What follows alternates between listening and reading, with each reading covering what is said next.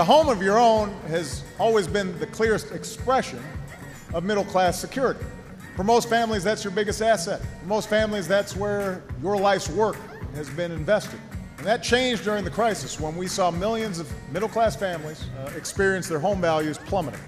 The good news is over the past 4 years, we've helped more responsible homeowners stay in their homes, and today sales are up and prices are up and fewer Americans see their homes underwater. But we're not done yet. The key now is to encourage homeownership that isn't based on unrealistic bubbles, but instead is based on a solid foundation where buyers and lenders play by the same set of rules.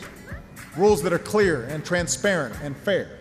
So we've got more work to do to strengthen homeownership in this country. And it may seem hard today, but if we're willing to take a few bold steps, if Washington will just shake off its complacency and set aside the kind of slash and burn partisanship we've just seen for way too long, if we just make some common sense decisions, our economy will be stronger a year from now. It'll be stronger 5 years from now. It'll be stronger 10 years from now.